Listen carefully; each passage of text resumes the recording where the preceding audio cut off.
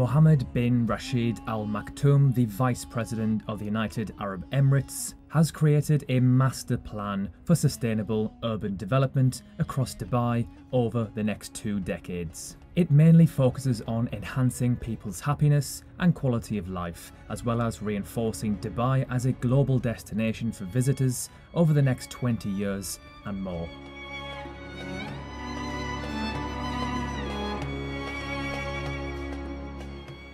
The plan has a strategic structural layout integrating all urban development master plans in the emirate and aligned it with Dubai's strategic economic priorities and the needs of the future of the region. Dubai 2040 Urban Master Plan is the 7th development plan for the emirate since the 1960s. Incredibly, between 1960 and 2020, the population of Dubai has multiplied by 80 times, from 40,000 in 1960 to 3.3 million now, while the urban and built area of the emirate increased 170-fold from around 3 squared kilometers. A city which is built to house 40,000 people certainly is not appropriate for a city of over 3 million. Hence why Dubai is constantly changing, adapting and innovating.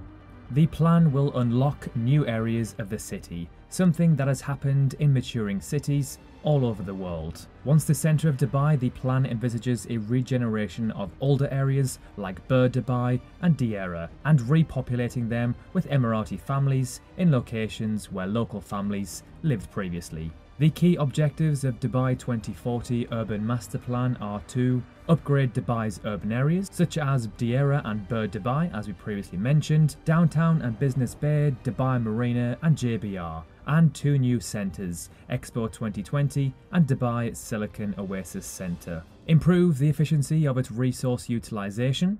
Develop vibrant, healthy and inclusive communities and double green and leisure areas to provide a healthy environment to residents and visitors. Provide sustainable and flexible modes of mobility. Foster greater economic activity and attract foreign investments to new sectors. Advance environmental sustainability. Safeguard the Emiratis' culture and urban heritage and strengthen citizens' attachment to older neighbourhoods. Develop a comprehensive legalisation and plan a governance model to support sustainable development and growth. And the outcomes will be, by 2040, Dubai will have achieved the following. Green and recreational spaces will double in size. Nature reserves and rural natural areas will constitute 60% of the Emiratis' total area. Several green corridors will be established to link the service areas, residential areas, workplaces, the movement of pedestrians, bicycles, and sustainability mobility means across the city will be facilitated.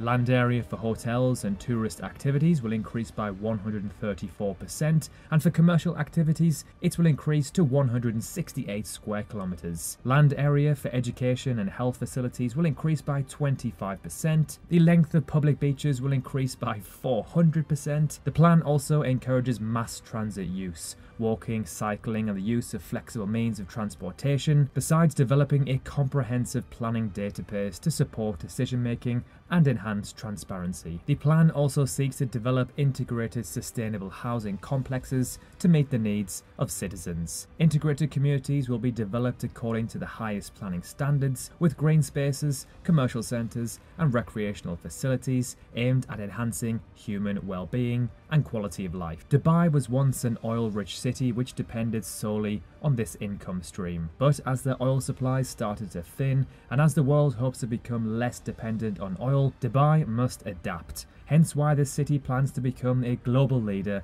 in technology, innovation and creative investments. If Dubai can go from this to this in a matter of decades, then where will Dubai be by 2050 and 2100? Thank you so much for watching. Let us know in the comments section below what your thoughts are about Dubai. Drop a like if you haven't already, and remember to subscribe. We've got plenty more to come. Thanks again for watching, and we'll see you very soon in the next video.